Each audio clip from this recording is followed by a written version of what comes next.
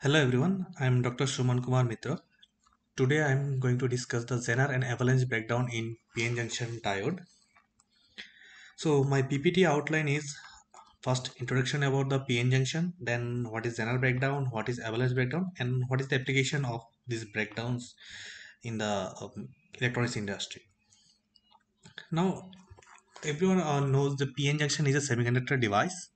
So it is a device where in one piece of semiconductor, one side is fabricated with the p-type dopant and another side is doped with the n-type dopant, means pentavalent or hexavalent atoms.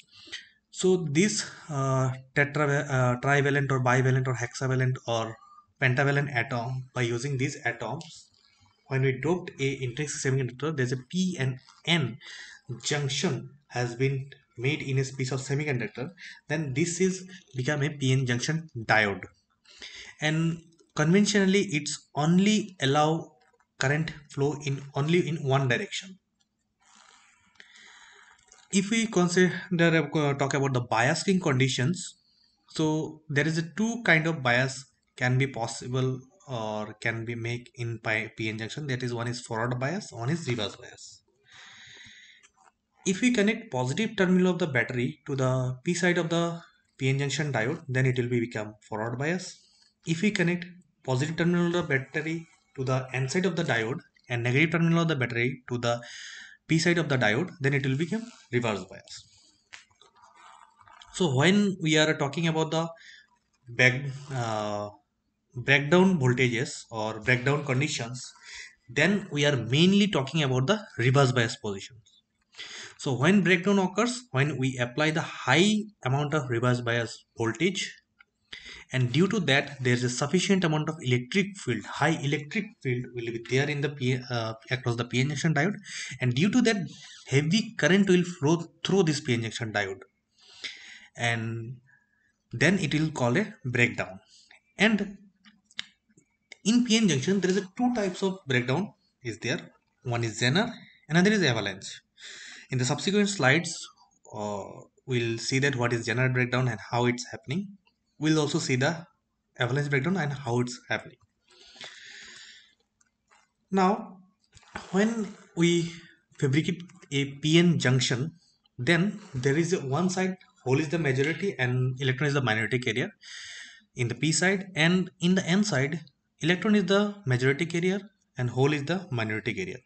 So there is a potential gradient or sorry, concentration gradient present in this across this means or compared to the P and N side, means high concentration of hole is present in the P side, lower concentration of hole is present in the N side, as well as that higher concentration of electron is present in the N side and lower concentration of electron is present in the P side. So there is a concentration gradient.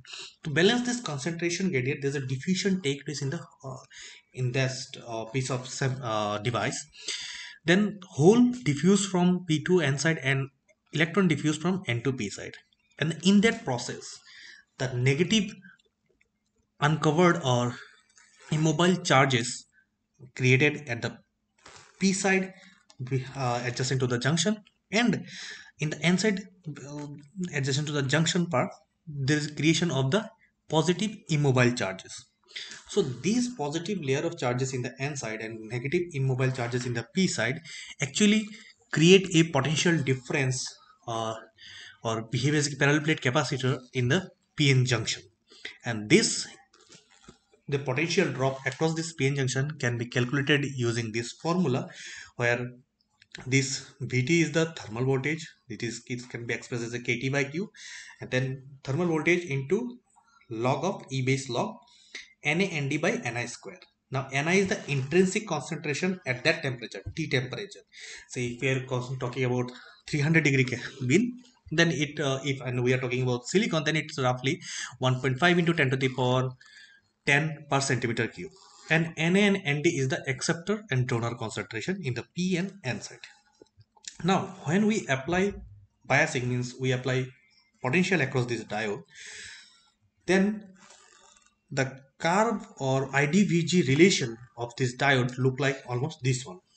So when means positive terminal of the battery connected to the n side, sorry, p side, then it will be become our positive forward biasing. In forward biasing, when we are increasing our potential, when we cross that high voltage, then there is sudden increasing of current is there, that due to the that when we increase the forward voltage, then the depletion region is reduced, and after some, after that 5 voltage, the depletion region almost neutralized by the this applied potential, and the huge amount of hole and electron diffuse from able to diffuse from p to n side, and electron able to diffuse from n to p side, and the huge amount of current flow is there. Now when we connect positive terminal of the battery to the n side and negative terminal of the battery to the p side, then it is a reverse bias junction. Then what happened, that more immobile charges will be accumulated at the junction, and junction with the w depletion region will increase. We'll see then how it is increased, what is the numerical formula, and how can you calculate this w depletion region with. Now when it is increased, so there is a reverse saturation current flow through this diode due to the magnetic area of the p and n side. So when this magnetic area, that is a very small amount of current due to the electric field present across this junction, due to the junction potential, due to that this magnetic area drifted from p to n, the electron and hole drifted from n to p, and due to that this small reverse saturation current flow through this diode. But when we increase the sufficient amount of reverse bias, then there is, we see that suddenly there is an increment of the current, and this current is called reverse breakdown current. Okay, so this point, that reverse breakdown can be, we already discussed that this can be segregated into two parts. One is general breakdown, one is avalanche breakdown. Okay, and that particular potential is also known as a or it should be, we can relate with the peak inverse voltage, that the peak inverse voltage is the that certain amount of voltage which can diode withstand up to that voltage before entering the Zener breakdown process. We'll discuss that also later, what is Zener breakdown, which is take place earlier and which will take place later time. Now if we check the depletion region width, the depletion region width can be calculated from this formula. If we see that this is depends on the three parameter mainly.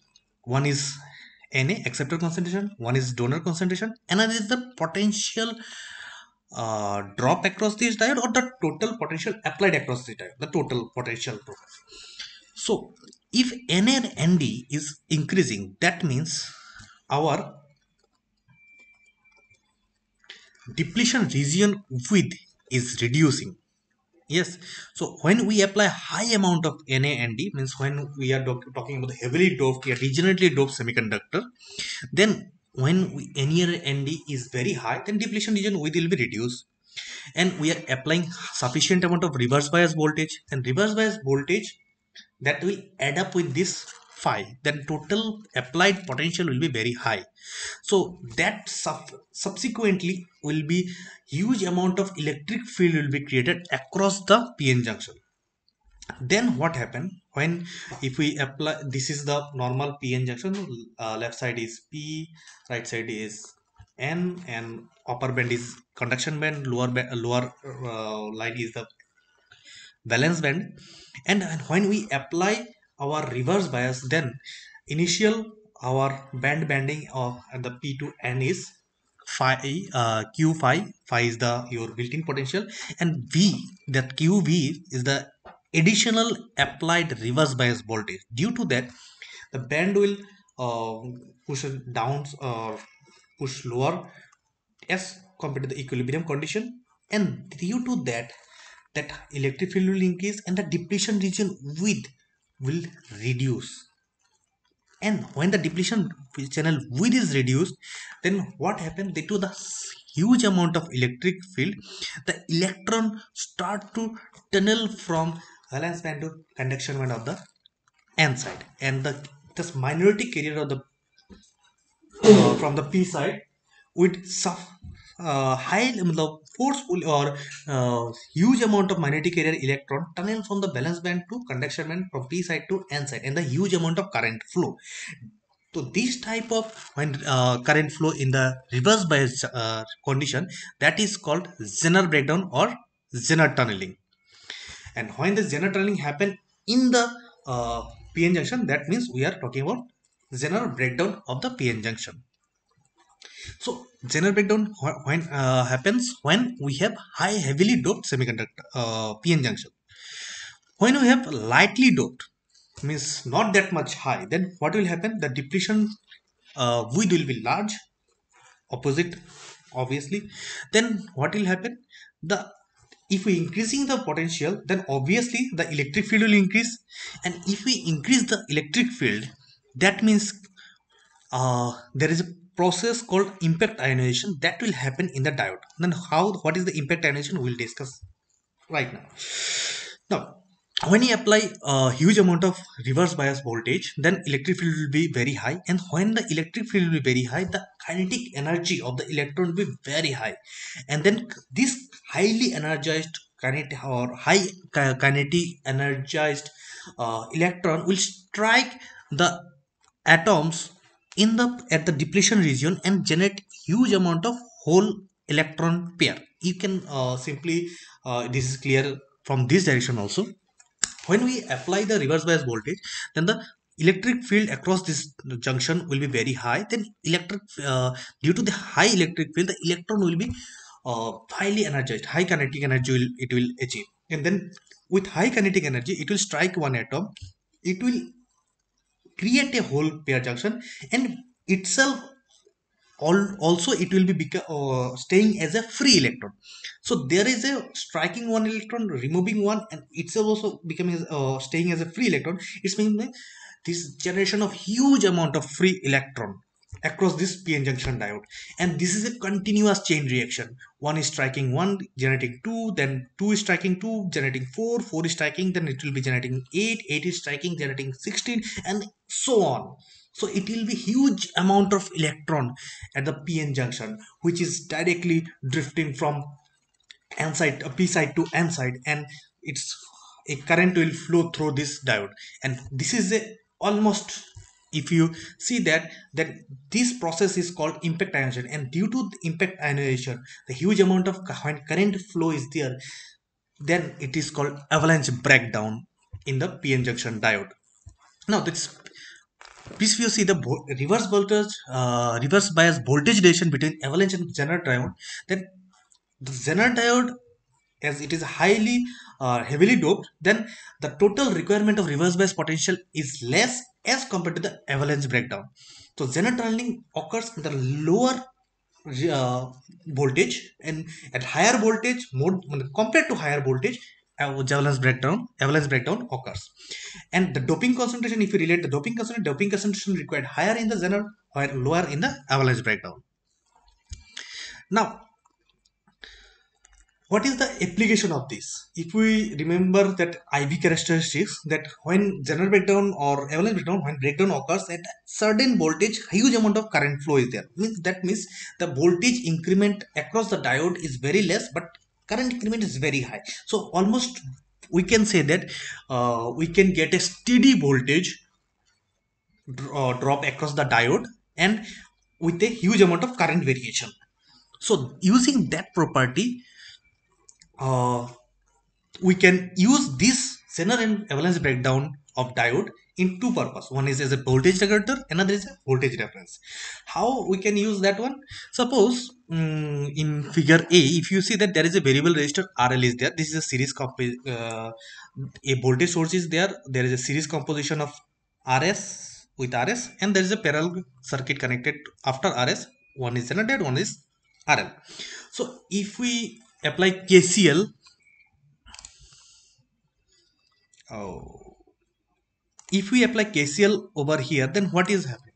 That means IS is equal to IL plus IZ, means total IS, and IS is equal to V minus, if we wrote it down as a VZ, then V minus VZ by RS is equal to IS, total IS, and IS is divided into two components, IZ and IL.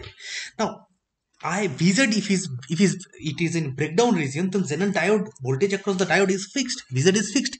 If VZ is fixed and RL is varying, that means IL is varying.